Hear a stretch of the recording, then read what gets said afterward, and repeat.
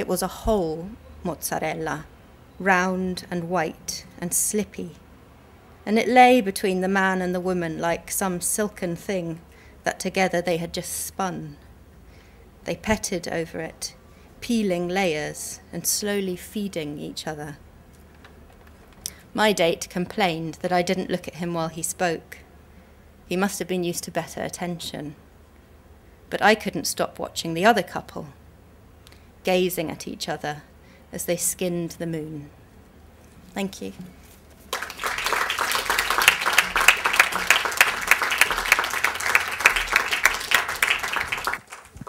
Now, those were fragments of the pieces that were commissioned. And so you can go onto the Edinburgh Book Festival website and read the pieces in their entirety. But you'll see how, you've just seen how very differently that you've interpreted the brief. Can you just each tell me about how you came back to your ideas about what to write about? Rodge, do you want to start? Sure. I got asked to do this whilst I was visiting my dad, who lives in Hong Kong half the time. And so Hong Kong seemed like kind of a smart place to write about. And so at the end of each day, when we'd come back from touring around and looking at whatever we were looking at, I would sit in the room for a few hours and put this out.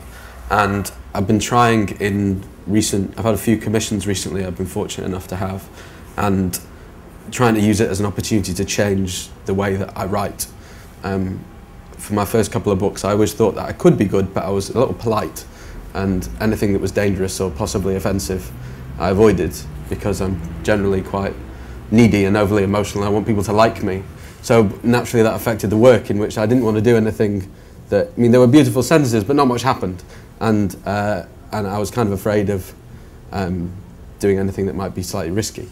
So these recent short stories have been a real opportunity for me to try and do something that's a little bit more involved, and to take something from a fragment of my own life and then to transform it and do it in a completely different way.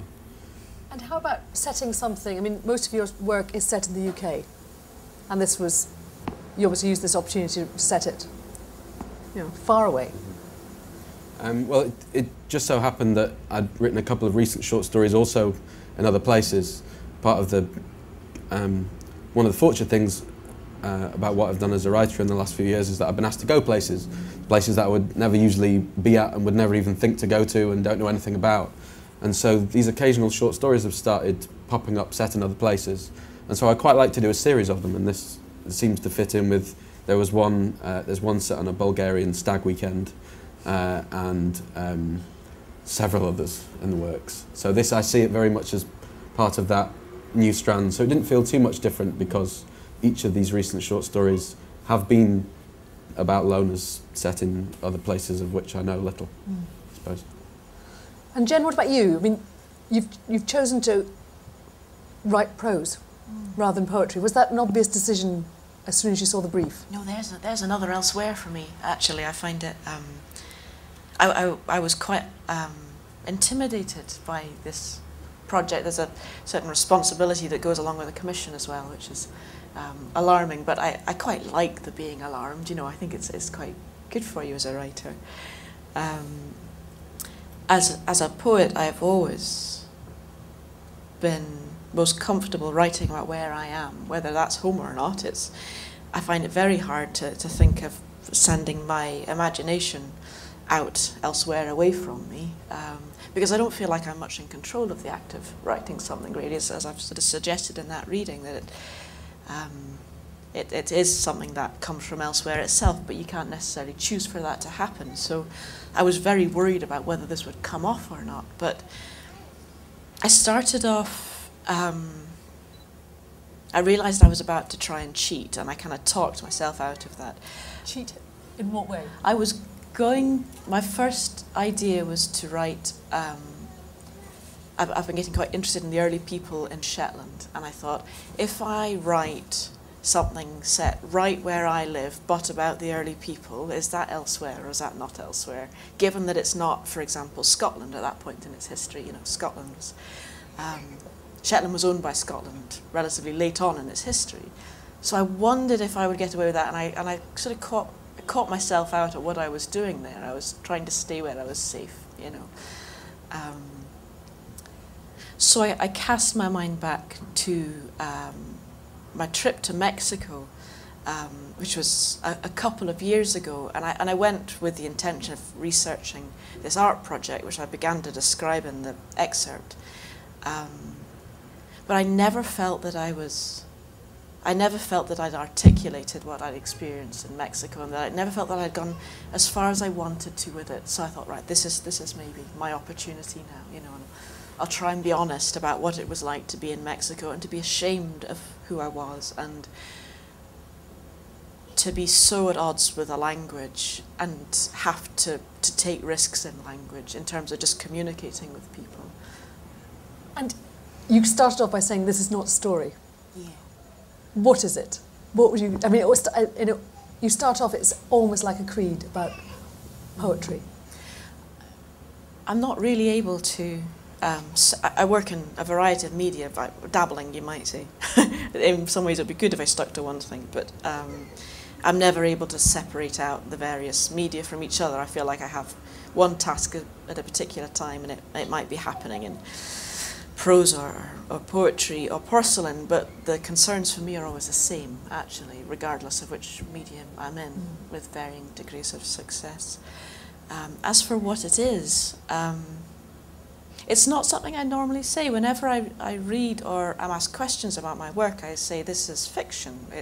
It's poetry. It may involve something that has happened to me, but this is fiction. Because as soon as you start doing what's best for the piece of writing rather than being true to exactly what happened to you, something becomes fictional. But I still don't think it's a story, actually. It's a creed, I think, would be the thing. And that is my concern at the moment, is to work out how to write and why to write, I think, probably. Let's come back to that. But in the meantime, Eleanor, what about your piece?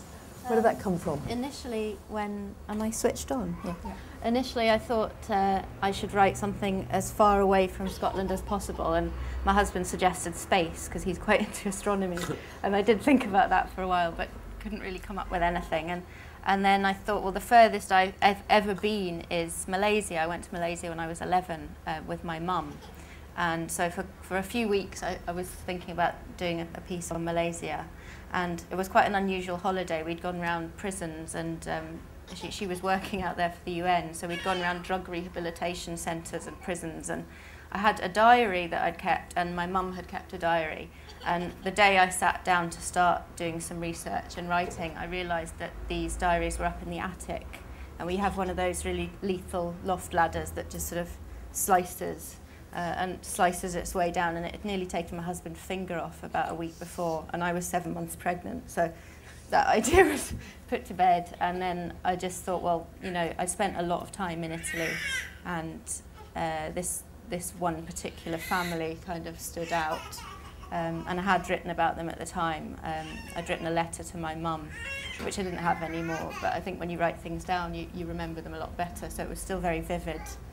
So that was it, and I just sat down and wrote it, really. So it does have quite strong autobiographical elements. Mine one does, yeah. Not the whole thing. I did play around with it, but large parts of it are true, yeah. I think with a commission, you just mentioned the responsibility of a commission. Do you like to be commissioned? I'm grateful to be commissioned, and I find it hard to say no to offers of work. As for I think I'm intimidated generally, but as I say, I think it's quite a healthy intimidation.